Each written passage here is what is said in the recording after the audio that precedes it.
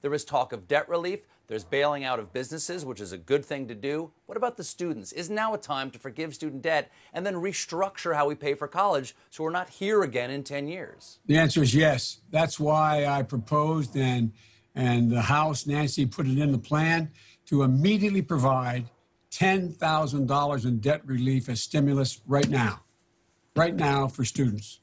A minimum of $10,000 relief. I've also proposed that you, in fact, have, if you come from a family where you are making less than $125,000 a year, the family, that you, in fact, are able to go to a state university for free.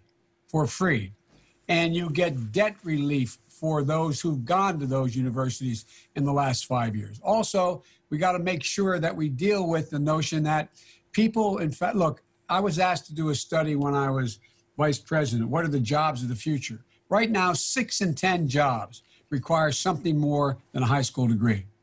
It should be, whether it's an apprenticeship or a community college or a state university, it should be free, number one. If you make less than 50 grand, then you have a thing called Pell Grants. We should double the Pell Grants from $7,000 a year to $14,000 a year. So people can have the tuition. A lot of people, you give them the tuition, they still can't pay for the room, the board, the books, and, the transportation and the like.